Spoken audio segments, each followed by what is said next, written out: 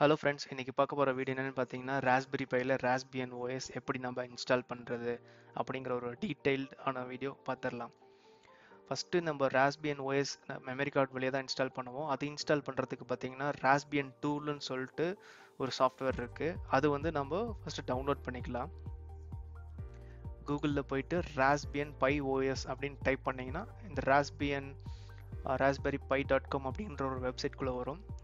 Scroll down பண்ணிக்கிட்டே வந்தீங்கன்னா download for Windows, for Mac OS, for Ubuntu அப்படின்னு இருக்கும். உங்கள் ஆப்ரேட்டிங் சிஸ்டம் என்னவோ அதுக்கு தகுந்த மாதிரி கிளிக் பண்ணி டவுன்லோட் பண்ணிக்கோங்க. நான் ஆல்ரெடி இந்த டவுன்லோட் பண்ணிட்டேன்.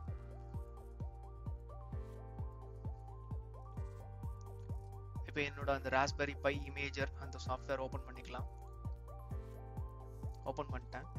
ஓப்பன் பண்ணதுக்கப்புறம் நம்ம மெமரி கார்டில் அந்த மெமரி கார்டு ரீடரில் மெமரி கார்டை இன்சர்ட் பண்ணிவிட்டு நம்ம மெஷினில் கனெக்ட் பண்ணிடணும். நான் கனெக்ட் பண்ணிடுறேன். நீங்கள் யூஸ் பண்ணுற மெமரி கார்டு பார்த்தீங்கன்னா ஒரு ஹை ஸ்பீட் மெமரி கார்டாக இருக்கணும். ராஸ்பெரி பையோட பர்ஃபார்மன்ஸ் சூப்பராக இருக்கும். நான் என்னோட மெமரி கார்டை வந்து என்னோட சிஸ்டமில் கனெக்ட் பண்ணிட்டேன். கனெக்ட் பண்ணிவிட்டு ஃபஸ்ட்டு நீங்கள் என்ன பண்ணணும்னா ஆப்ரேட்டிங் சிஸ்டமில் சூஸ் ஓஎஸ்ன்னு இருக்கு இல்லையா, இந்த பட்டனை நம்ம ஃபஸ்ட்டு ப்ரெஸ் பண்ணுவோம். ப்ரெஸ் பண்ணதுக்கப்புறம் raspberry by OS 32 bit, raspberry by other அப்படின்னு பார்த்தீங்கன்னா இங்கே என்னென்ன ஓஎஸ் ராஸ்பெரி பையில் சப்போர்ட் பண்ணுமோ எல்லாமே கொடுத்துருப்பாங்க. இதில் டிஃப்ரெண்ட் டைப்ஸ் ஆஃப் ஓஎஸ் இருக்குது. இதை பற்றின ஒரு டீட்டெயில்டு வீடியோ நம்ம சேனல் கம்மிங்கில் பார்க்கலாம். நான் யூஸ் பண்ணுறது பார்த்தீங்கன்னா ராஸ்பெரி பை ஒரு high and configuration 8GB. So நான் அதனால் வந்து 64 பிட் போலான் இருக்கேன். அதுக்கு பார்த்தீங்கன்னா நீங்கள் ராஸ்பெரி பை ஓஎஸ் அதரில் போயிட்டு ராஸ்பெரி பை ஓஎஸ் 64 பிட்னு இருக்கு இல்லையா, இது நம்ம கிளிக் பண்ணிக்கணும். நான் கிளிக் பண்ணிட்டேன். உங்களுக்கு என்ன ஓஎஸ், சப்போஸ் உங்களது ரேம் வந்து கொஞ்சம் கம்மியாக இருக்குது, ஒரு 1GB 2GB அந்த மாதிரி இருக்குன்னா நீங்கள் 32 பிட் கூட போய்க்கலாம். ஓஎஸை சூஸ் பண்ணிவிட்டு செகண்ட் ஸ்டோரேஜ் நம்ம கிளிக் பண்ணோம். கிளிக் பண்ணோம்னா என்னோட மெமரி கார்டு பற்றின டீட்டெயில்ஸ் இதில் வந்துருச்சு. அதே மாதிரி உங்கள் மெமரி கார்டு பற்றின டீட்டெயில்ஸும் வந்துடும். வந்ததுக்கப்புறம் கிளிக் பண்ணுங்கள். கிளிக் பண்ணதுக்கப்புறம் இங்கே செட்டிங்ஸ்ன்னு இருக்கு இல்லையா, இது நம்ம கிளிக் பண்ணிடணும். கிளிக் பண்ணதுக்கப்புறம் இந்த செட்டிங்ஸ் எதுக்குன்னு பார்த்தீங்கன்னா நம்ம இந்த ராஸ்பெரி ஓஎஸில் ப்ரீ கான்ஃபிகர் பண்ணிக்கலாம். என்னென்ன ப்ரீ கான்ஃபிகர் பண்ணிக்கலாம்னு பார்த்தீங்கன்னா நம்ம சிஸ்டமில் கனெக்ட் ஆகிருக்க ஒரு வைஃபை, அதோட பாஸ்வேர்ட்ஸ், அப்புறம் ராஸ்பெரி பையோட அந்த host name, user name, password எல்லாமே நம்ம கான்ஃபிகர் பண்ணிக்கலாம். அதை நம்ம ப்ரீ கான்ஃபிகர் பண்ணி வச்சுட்டு நமக்கு ரொம்ப ஈஸியாக இருக்கும்னு வச்சுக்கோங்களேன். எஸ் கொடுத்துட்டேன். கொடுத்துட்டு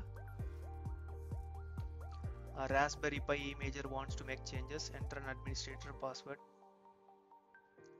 ஓகே, கொடுத்த உடனே பார்த்தீங்கன்னா செட் ஹோஸ்ட் நேம்னு இருக்கு இல்லையா, கிளிக் பண்ணி உங்கள் ராஸ்பெரி பைக்கான நேம் என்னவோ அதை வச்சுக்கோங்க. நான் என்னோட ராஸ்பெரி பையோட நேம் வந்து ஜார்விஸ்ன்னு வச்சுக்கிறேன். செகண்ட் எனேபிள் SSH வேணும்னா நம்ம இதிலே கான்ஃபிகர் பண்ணி வச்சுக்கலாம். எனக்கு SSH வேணும், அதனால SSH நான் கொடுத்துட்டேன். கொடுத்துட்டு set user name and password. இதில் பார்த்தீங்கன்னா நம்ம யூசர் நேம் அண்ட் பாஸ்வேர்ட் என்ன வேணுமோ செட் பண்ணிக்கலாம். யூசர் நேம் பார்த்தீங்கன்னா வந்து நான் என்ன கொடுக்கலான்னு இருக்கேன்னா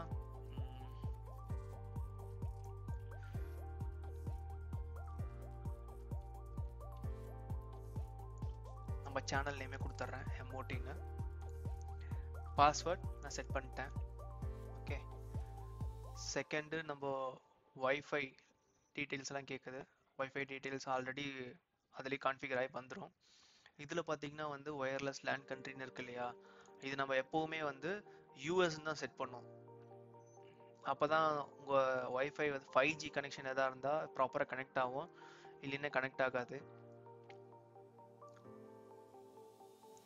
யூஎஸ்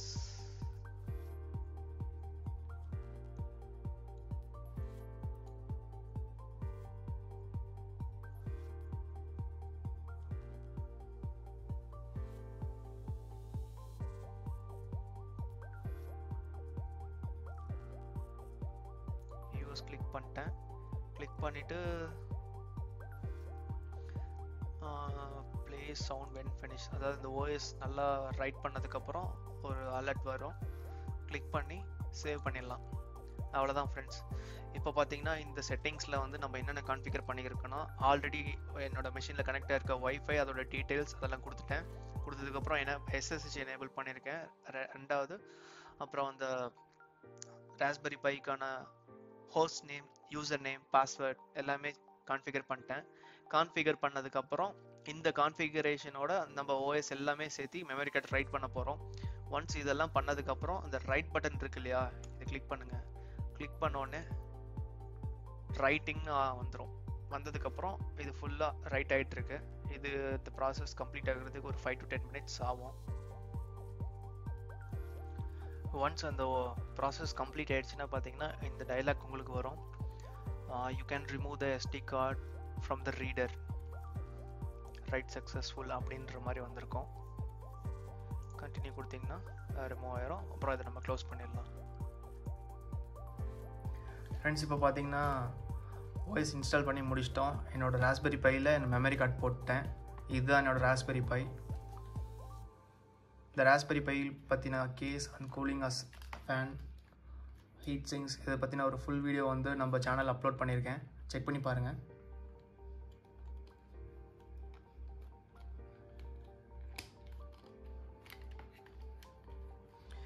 இப்போது இன்செர்ட் பண்ணிக்கிறேன். இன்செர்ட் பண்ணிவிட்டு எங்கள் டெஸ்க்டாப்பில் இனிஷியல் பூட் ஸ்க்ரீன் எப்படி இருக்குது அப்படிங்கிறத பார்க்கலாம்.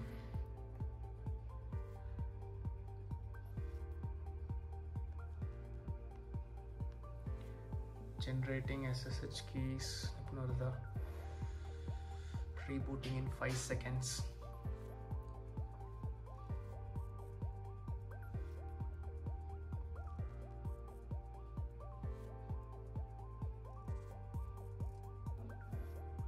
ரீஸ்டார்ட் ஆயிருக்கு.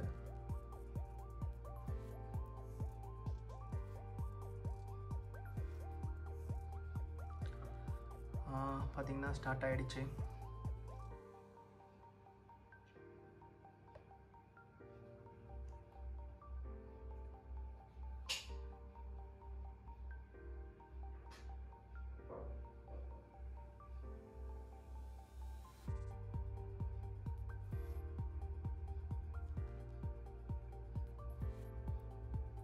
இனிஷியலாக இப்படி தான் ஒரு மல்டிபிள் ரீபூட் நடக்கும்.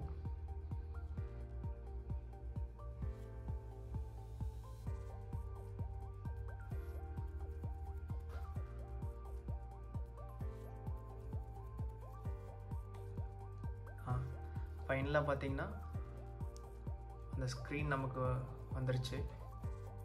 கொஞ்சம் ஜூம் இன் பண்ணுறேன். அவ்வளோதான். பார்த்தீங்கன்னா நான் ஆல்ரெடி சொன்ன மாதிரி ஒய்ஃபை நம்ம ஆல்ரெடி கான்ஃபிகர் பண்ணியிருந்தோம், கீஸ் எல்லாம் கொடுத்துருந்தோம், அதனால் கனெக்ட் ஆகிடுச்சு. ப்ளூடூத் எல்லாமே வந்துருச்சு. தேங்க்ஸ் ஃபார் வாட்சிங். நம்ம சேனலை மறக்காமல் சப்ஸ்கிரைப் பண்ணிடுங்க.